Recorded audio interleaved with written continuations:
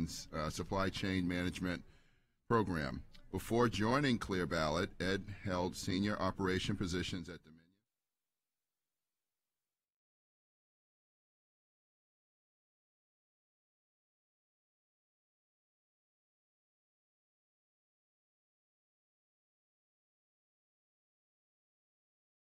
and an MBA from the University of Phoenix. And to his right, to his left, is Ed Pearson. Steve Pearson, sorry. No, I can. I'm reading here, sorry. I see the ES&S. So Steve Pearson, Vice President of Voting Systems, is responsible for all federal, international, and state certification testing. With more than 20 years of experience in system development, Steve joined ES&S in 2001. Mr. Pearson graduated from the University of Nebraska in Omaha with a Bachelor of Science degree in Business Administration with continuing studies in Information Technology. And last but not least is Brian Hancock, who leads our testing and certification program. So with that, I'm going to turn it over to Ed Smith to give the first remarks. And then, Brian, if you want to talk about yourself a little bit more, because I don't have your bio in front of me, that's fine. So go ahead. Thank you, Mr. Chair, Commissioners. It's an honor to be here today, so thank you.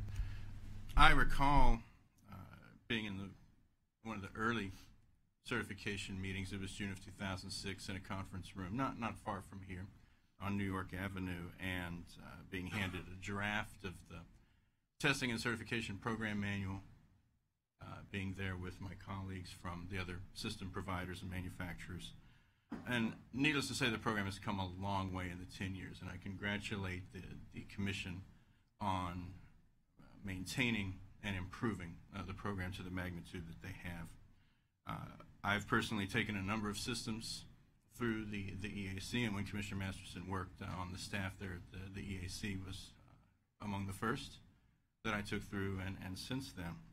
So I've seen a lot of different types of equipment go through from a few different manufacturers, as the chair mentioned a minute ago. And I found the staff in the Testing and Certification Department under Mr. Hancock to be very competent. You've had a few people go through there over the years. They're willing to listen, and most importantly, as I think we've heard today here, the watchword is change, and they're willing to change and adapt. And I have to say, for Director Hancock, as we know, for a time, the EAC was without a quorum of commissioners.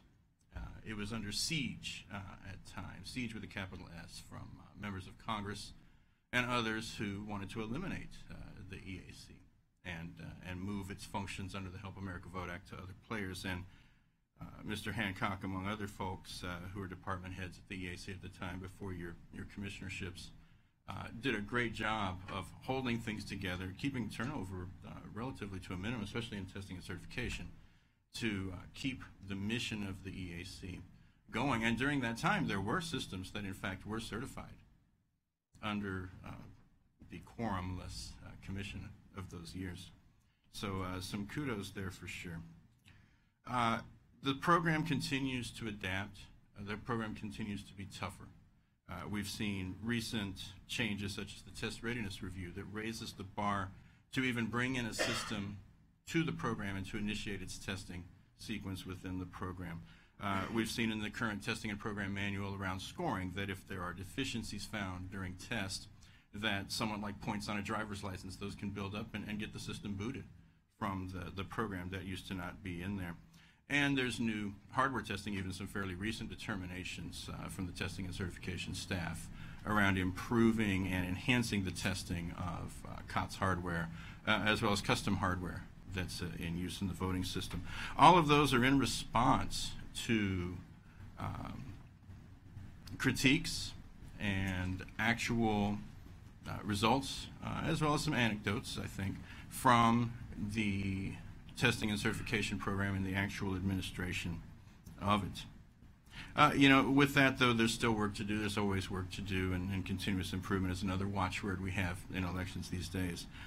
We see the continued and rapid implementation throughout the systems in the rest of the world, in and outside of elections, with commercial off-the-shelf products, and seeing reduced cost, reduced training needs, better support from players in the computing industries and even in the commercial software industries like Google for Chrome, Mozilla for Firefox. We think of COTS sometimes as the printers and the computers and things, but they're also COTS software that underlie the voting systems that are fielded and being fielded out there as well. I think that the testing and certification program can continue to embrace and even get out in front of jurisdictional use of COTS and desires for use of more COTS. There is an emergency procedure, for instance, in the testing and certification program manual. But sometimes I know in my walk through the industry, you hear sometimes that patches, for instance, are not a paradigm in elections. They are in other parts of the electronics industry. Where is there a happy medium? Is there some way to have what is now a very high bar to have an emergency certification with the EAC, to go somewhere in between that and while maintaining a solid configuration management, has some ability to make updates a little more quickly, a little more easier than even the current modification process allows for. And of course, as has been mentioned earlier today, there's new standards in work, new VVSG due out in a few years. One of the things I had in my notes was the conflict that Ms. Bishop mentioned earlier, the conflict, some people call it an alleged conflict, and I would agree with that, between security and usability. And although Ms. Bishop's mind is made up, and mine is too, that you can have both, I know of a lot of folks for whom that is not true. And so I am glad it's you guys having to referee that battle and not me. So as Commissioner McCormick mentioned earlier in closing, I also see in my walk through the industry a lot of criticism by people who are not participating.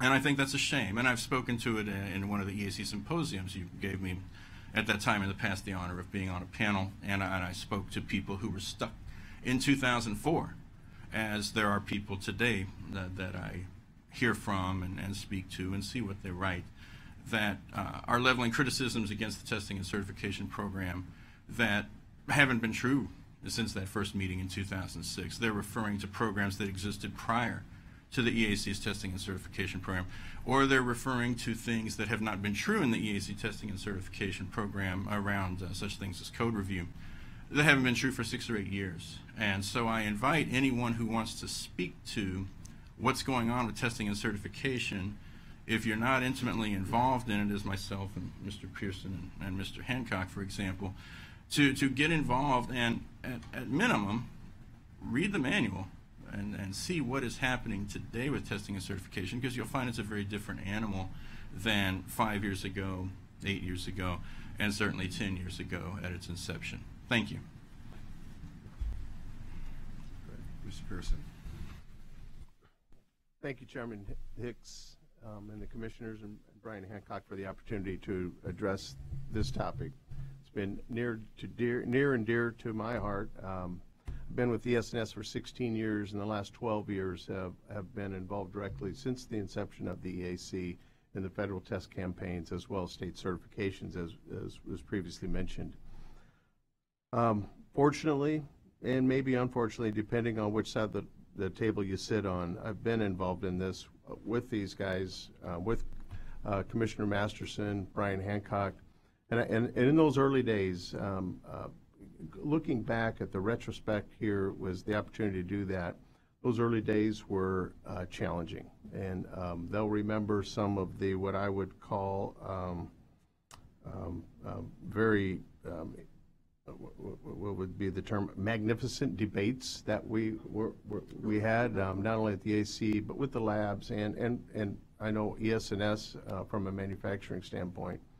But in those early days, the one thing that did come out of that is we all had the same goal, and we all had a lot of passion about what we do, and we all learned from that. So, and from that, we've seen this program evolve into what I would say is a difference maker, and I know from an ES&S perspective, it's made a tremendous difference in our company. Those early years, we submitted our first application for certification in March of 2007. 28 months later and 2 labs later, on July 21st of 2009, we received our first EAC approval with our Unity 3200 release. It's quite an accomplishment, right? I mean, that was the challenge. Those were the growing pains that we were all going through.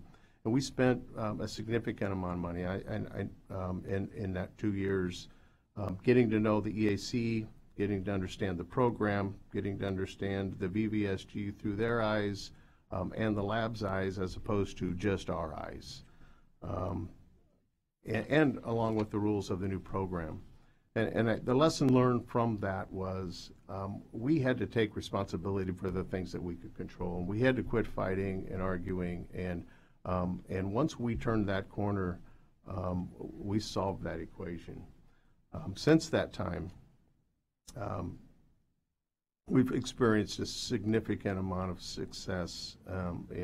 We've certified, since that initial certification, we've had 13 additional federal certifications in that time frame, and we've just completed 2 more that will be pending approval. We average, on average, about 2 federal EAC certifications a year. That's quite a bit better than 1 release every 2 years. Now we're 2 releases every year. So that's a testament to the program. It's a testament to all the people that are participating in the program. It's matured immensely. An example, when I give the example, it took us 28 months to get through that first test campaign. We can bring a similar system in today and accomplish that in 6 months at about 75% of the cost that the initial program costs us. So those are real dollars, those are real numbers, and the benefit of that is systems are getting to the field faster, the voters are getting to vote on newer technology and more secure and more accurate systems, when we can have that kind of throughput in the program. I can tell you without a doubt this program has made a difference in how we build our systems, test our systems, and implement our systems.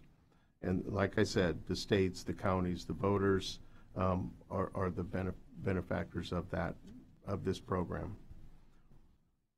ES&S, we're a supporter of the EAC and this program, and we're better today because of it. Going forward, Brian asked us to at least give some thoughts on concerns or opportunities for improvement. With the implementation of the new standards and the rollout of those standards, I think it's very important that we consider the number of systems that are in play today under the 1.0 standards. We're now working with 3 sets of standards. And, I didn't mention, but I do have some statistics on the number of elections that we've run since 2009. We, as a company, have run, let's see if I can find that number here real quick. We've run 77,659 elections since that first certification. That's 11,000, on average 11,000 elections a year, and probably 70% of those elections this program touched in one way or another. That's significant. And so when you think about the distribution base of these EAC certified systems, which are great systems, and we heard today about all the testimony about how well the election went, it's a result of those systems coming through this program and being accurate, reliable, and secure. So as we roll out these new standards, it's important that we take into consideration all those systems that are out there today. They're good systems, and we need to be able to continue to make enhancements, improvements. Listen, we embrace improvements in the standards, in the technology. We have a commitment to our customers. We all do, to all those counties that are using those systems today, to be able to maintain those systems until they can get to the newer systems. I think as we move forward, the other key player in this are the labs. We depend on the labs, and I think at a minimum we need to maintain 3 labs. There's more manufacturers now. We have more systems that we're bringing through because we still have the systems that are fielded today, plus the newer systems that are coming out. Plus, there's a growing need from a state standpoint for poll book certifications as well. So we need these labs. And we need quality labs, and I think that's the key there. It's the three of us continuing to work together in a cohesive fashion. That's really the conclusion of my testimony here. We are, like I mentioned earlier, we're a big supporter of this program, and you've really, truly made a difference. And at ES&S, the systems today are so much better than they were 10, 15 years ago, and it's all attributed to this program. Thank you. Director Hancock. Thank you, Chairman. Commissioners, we certainly appreciate the opportunity to discuss the program today and to hear from some of the manufacturers that we work with on a daily basis. It's always nice to see them again here at our offices.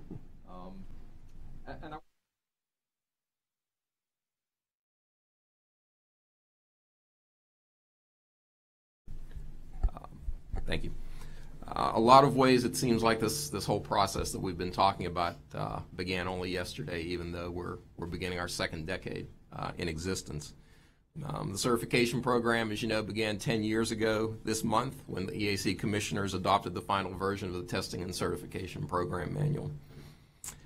Because we had a statutory deadline for developing the first set of voluntary voting system guidelines, the EAC staff spent the first year or more, really, of our existence working with the Technical Guidelines Development Committee and our partners at NIST to prepare that document for ultimate adoption in December of 2005.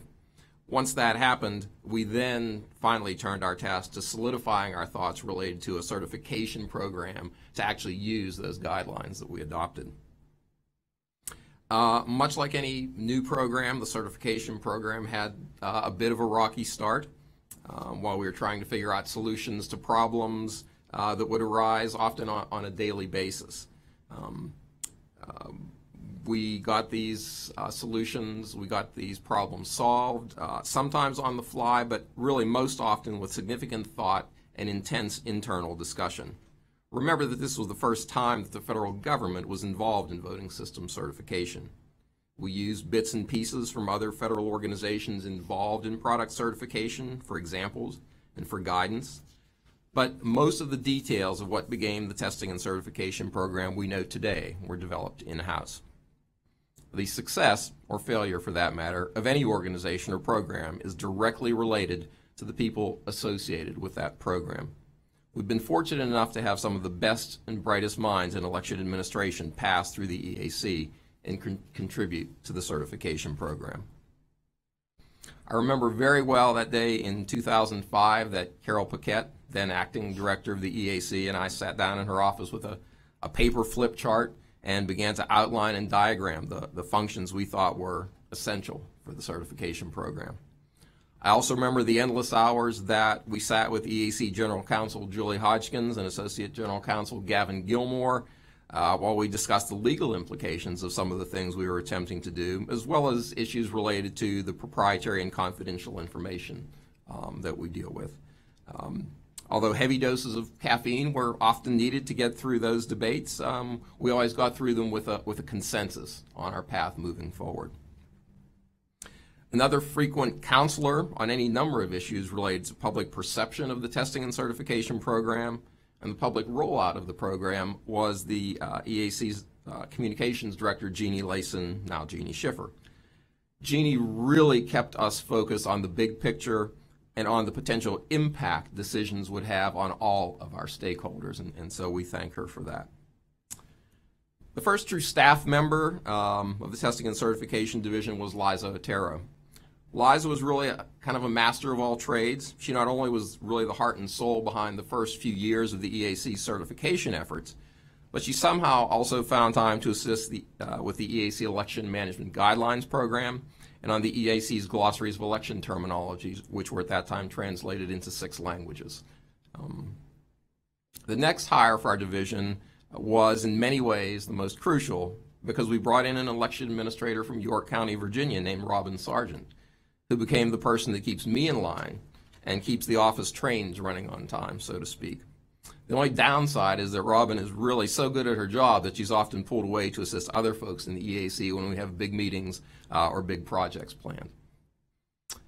Along the way, we were also able to save a young man named Matt Masterson from a boring legal career of all things, and hire him into what eventually became the deputy director position in the testing and certification program. Mr. Masterson decided to go back home to Ohio one day to seek his fortune, and the rest, as they say, is history. At this point, we knew that we very much needed some additional skilled technical help in-house, since none of us were actual computer engineers, and since our part-time technical reviewers were very busy. To remedy this problem, we turned to our colleague Merle King at the Center for Election Systems at Kennesaw State University. Merle informed us that he had at least 2 potential candidates on staff with him that might be helpful for us, and that a number of other Kennesaw students might also be qualified and interested. We did a recruiting trip to Kennesaw and eventually hired computer engineers Joshua Franklin and James Long. James and Josh became invaluable resources not only for their technical ability to review the work of the test labs, but also to assist us in developing internal automated tools to make the program run more smoothly and more efficiently. Just for a moment to get back to our part-time technical reviewers, the folks that made up that original team were able to bring us years of technical experience in a number of areas to really augment and professionalize our test plan and test report review. Their willingness to serve as part-time employees allowed us to take advantage of highly experienced specialists who would, frankly, otherwise we would not have been able to afford under the government rate. Stephen Berger, as you remember, was our resident hardware and accessibility expert. Tom Watson was our coding and programming expert. Tom Caddy served as our security expert. Mark Skall came to us from NIST after retiring from NIST and served as our moral compass and testing and standards expert. And finally, my good friend Dawn Melhoff, who unfortunately passed away a few years ago, served to bring her perspective as a state voting system examiner to our team. And of that original team, Tom Caddy and Tom Watson still work with us, and I certainly cherish their years of dedicated work and friendship. In 2010, we were able once again to add a key component to our staff when we hired Jessica Myers.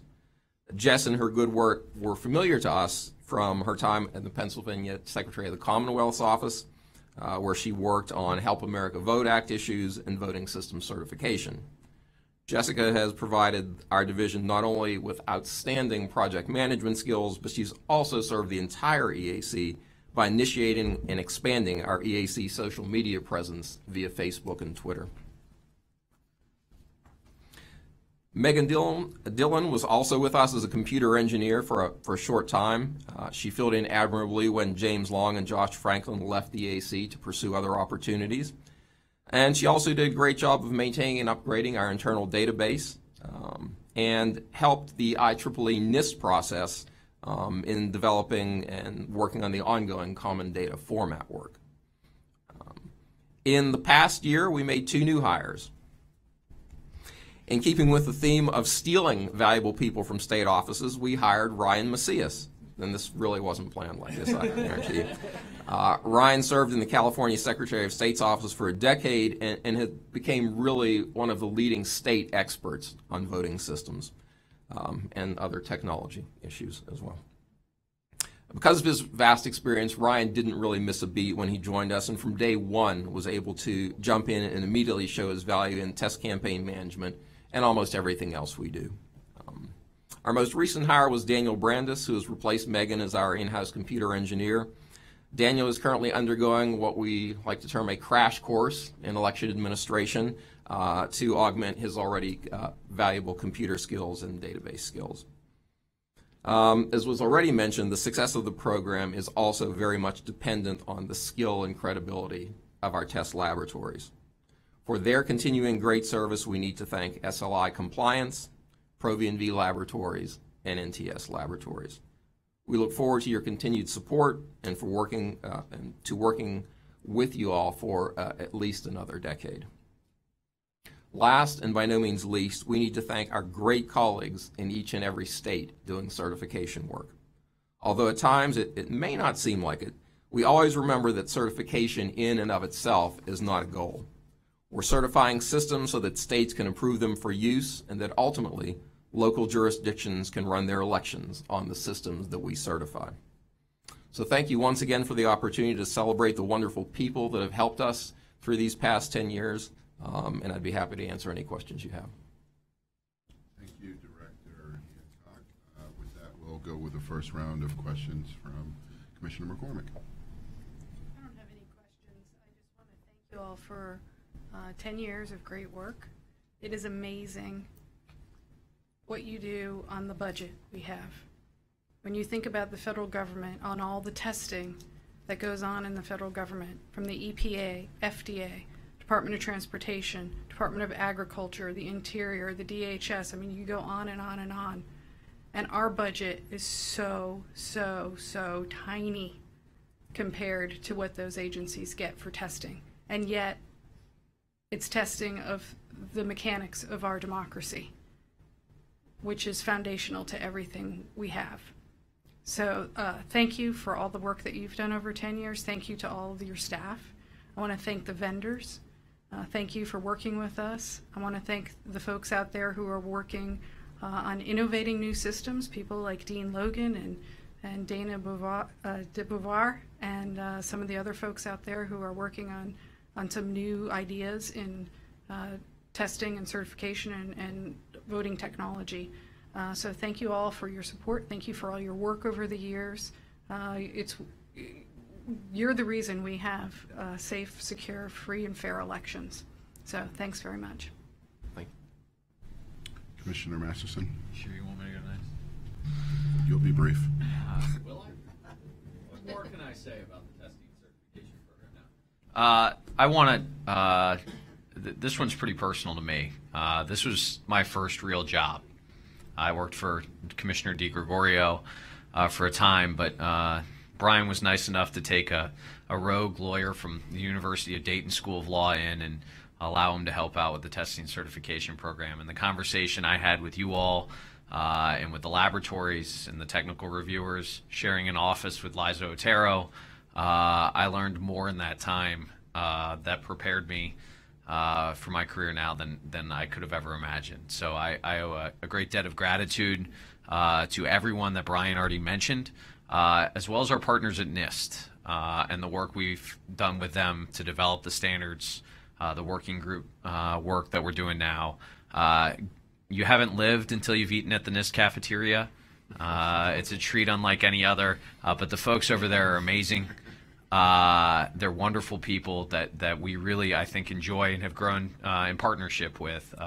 They taught us some about technology and standards, and I think we helped, in conjunction with the TGDC members, educate them on elections and the challenges that both the labs and vendors face. So I don't have questions except a hearty thank you to everyone who over the years I interacted with, and thank you for mentioning Dawn, who I hadn't thought about. It was just her birthday, and she's sorely missed. She was incredible.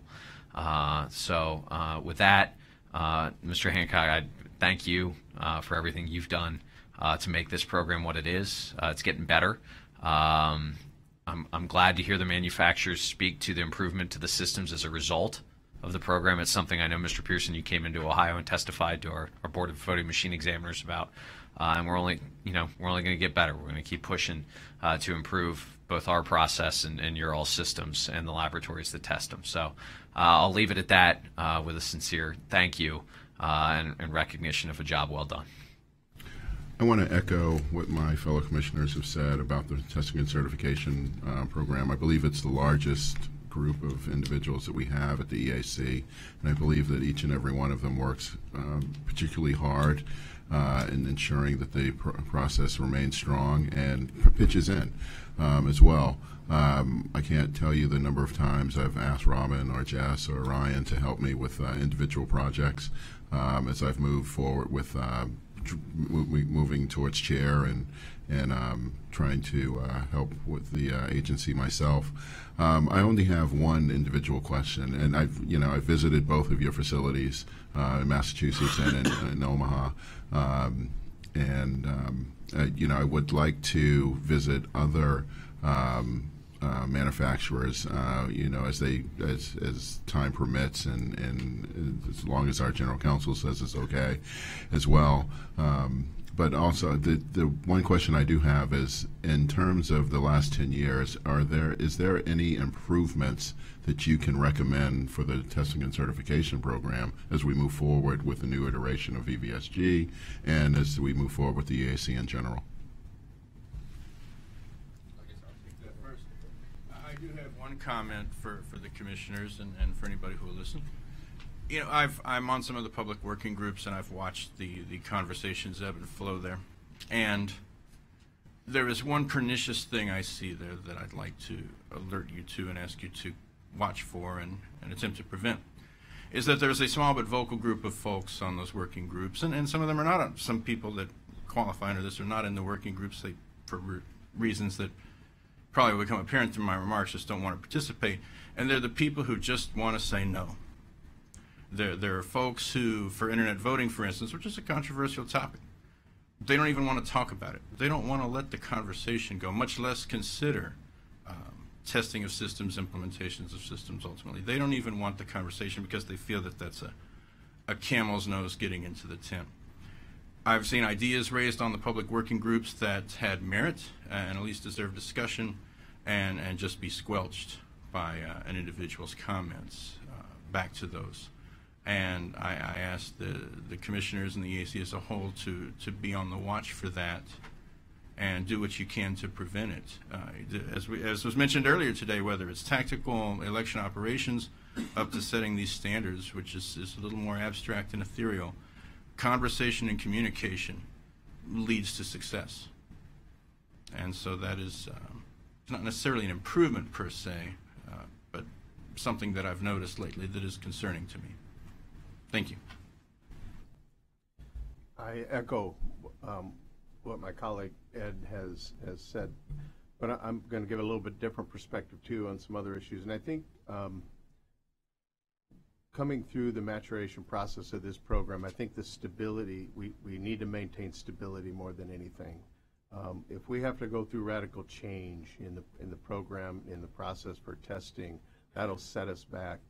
Like we were set back originally, when it took 3 years almost to get through a program. That will happen again if we lose the program, we lose the stability and the staff, the experienced people in this program. I think that's critical. Secondly, I think change is good. Allow time for the migration. If there's changes in rules or interpretations of standards, or requirements in standards, those take time to implement when you have such a broad base of systems that are already fielded in the system. So allow time for those to be rolled in sufficiently. I think that's probably the biggest impact in the testing community and on the manufacturers is to be able to comply quickly enough with rapid change. That's a difficult task to do. Retire? Is that exactly right? If I may build on Mr. Pearson's comment, one of the comments I've made to EAC staff, I think present but certainly past, is that if everyone, especially at the individual contributor level, involved in providing a system, and that's the person turning nuts, bolts, and screws on an assembly line to the most senior software developer and people in between and to the side of those folks, are not confident when they do their work that work is acceptable, going to pass test and end up being a usable system to the jurisdictions, then there's a problem with your process. And at times that's become a rather tenuous grip on reality as changes have come to pass that lead that touchstone I've laid out there not to be true. And that's not really a good thing. And I think that's one way to put what Mr. Pearson is saying through a lens that I've personally experienced.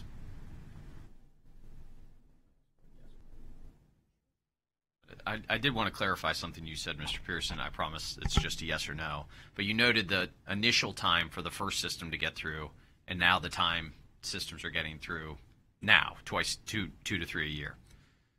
And I just want to clarify, I guess, that yes or no, it's not as a result of the process lessening, but it's a result of you improving your products to raise to the level expected of the testing. Is that correct?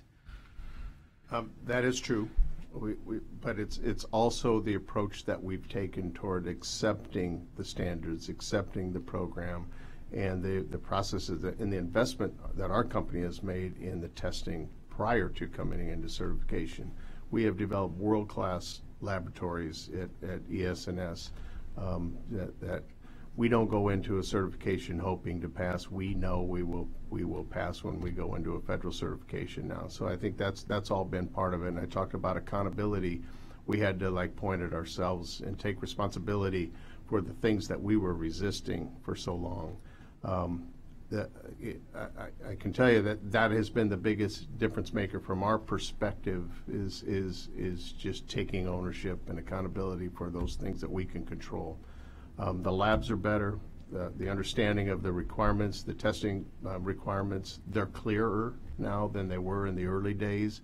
And I think the program's been stable. But when, as we go into that was my point going into these new standards, new program revisions, it will set us back a little bit, but I think that's all part of the evolution toward, emerging technologies, greater security, greater usability, accessibility, and still maintain the reliability and the accuracy. The one thing I would caution, as there is pressure to move forward with emerging technologies, is that we don't lower the bar. The bar is good where it's at, as you're seeing it as a result of the tremendous elections that are being run around the entire country in the recent years as a result of this program. So that's the one thing we just need to all be cautious of. Do you have any closing comments? Well, I wanted to say that I really appreciate you folks coming in today. There was a conference that I was supposed to attend in California, the 17th, 18th of January, that I'm really disappointed was canceled, and it was going to talk about alternative voting methods for people with disabilities. But I believe that that's the reason why, of people getting thinking that this was about internet voting, and so they wanted to put a quash on that. I'm hoping that as this year goes on and my chairmanship ends, that I'm still invited to some of these conferences to go and hear about these issues, because I believe that when I worked in the House 15 years ago, these same comments were being made, and we've not moved forward, but we've moved forward with technology, and we've moved forward with security. It might not be great, but we have to move forward with moving elections, modernizing them. And I want to thank Brian and Mr. Hancock for his team, because I think that they do an outstanding job. And I hope that as we right-size the EAC, we continue on with that. I wanted to say that we want to allow the public to comment on the meeting, and that's not to say that we want to be inundated with comments that are not conducive to moving the ball forward. So we're going to leave the record open for 10 days, and so that means that December 30th we're going to close that, and there's going to be a review of those comments, and we will include those into the final record. And with that, unless there's any sort of additional comments, I want to close this meeting as adjourned. I move to adjourn. Second, our next function will be January 12th as our roundtable, and all those in favor say aye. Aye. Ayes have it, and we are adjourned.